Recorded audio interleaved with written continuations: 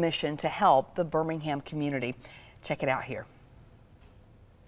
Ethan, congratulations on the things that you do for the community.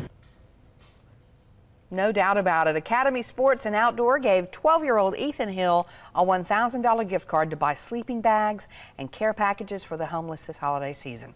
It's the 6th year that he's done this. So, I mean, it's pretty cool to think that a person that's my age can come out and make an impact that's so big and so great. And I really think I should inspire others to do the same. He certainly is. Ethan says that he plans to give out those care packages this weekend.